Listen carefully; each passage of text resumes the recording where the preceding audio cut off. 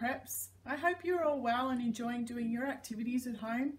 Today's writing activity is about Tiddalik the frog.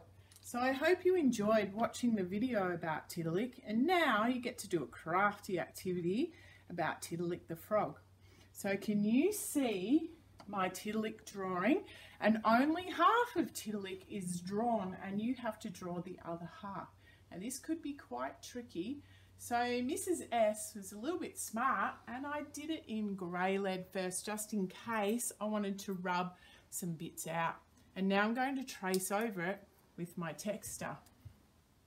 So what you have to do is try and draw the other half of Tiddalik. It's a little bit tricky to try and get the parts to match. And I did spend some time doing this in grey lead so that I could go over the top of it. And that way, if I made a mistake and I didn't like it, I could rub it out. Now the legs were a little bit tricky, and you can see that when I finish my legs in black texture, that you'll find that they're not perfect. But you know, we're not all great artists like Mrs. Mac. She's a good artist and she likes drawing. I like drawing too, but I'm not fantastic at it. But anyway, you can see that it kind of looks like, that's great, Tiddalik a little bit. So then you can colour Tiddalik in. I'm going to give him some blue eyes. I quite enjoyed the video about Tiddalik and how I think this is where he was big and fat when he swallowed up all the water and was a little bit selfish and made the others go without water, so they were all thirsty, which was a bit mean of him, really. So you can colour in much better than me. I'm doing it a little bit rushed, just so that I can show you what to do, but that's okay. You will get the idea. Colour in his legs. Colour in his other leg. This leg's very fat. Must have a lot of water in it. And then I am going to do a big orange mouth, I think. And then after that, I think that we should cut Tiddalik out so that we can stick him in your book, because I don't think you can write about him and stick this in underneath. So I'll quickly cut him out. Don't throw this bit out at the top, because you might need to spell Tiddalik. So you can use that word at the top of the page to use in your writing, which is a good trick. You have to use the things around you to help you write. So quickly, sorry, I'm not cutting him out very well, but I am trying my best.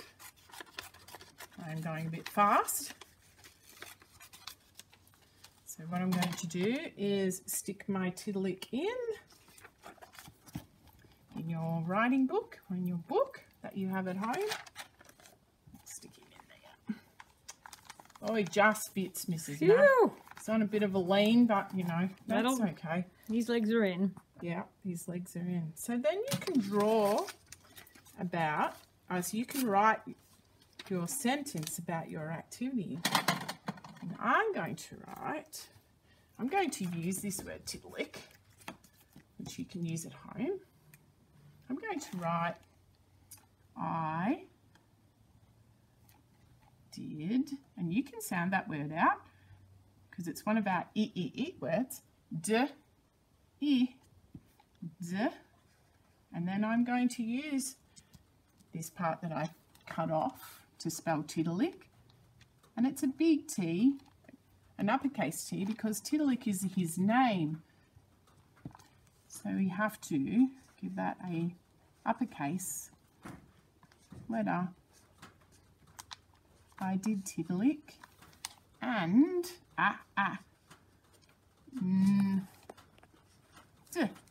And it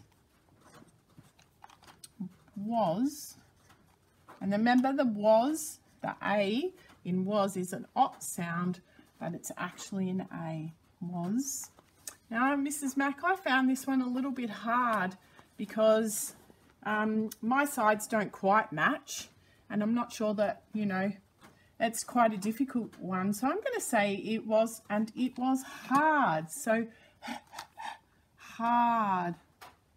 It's got the R sound in the middle. You might be able to find the R sound on your thrust chart. It's actually a R and then a D, D, D at the end. And it was hard. And we always end our writing with a full stop. Now you might like to write it was fun. It was easy if you're good at colouring in and drawing, or you might find it hard like I did. So you might like to write it was hard. Okay, I hope you enjoy doing that writing activity today on Tiddalik. Okay, see you next time, perhaps. Bye.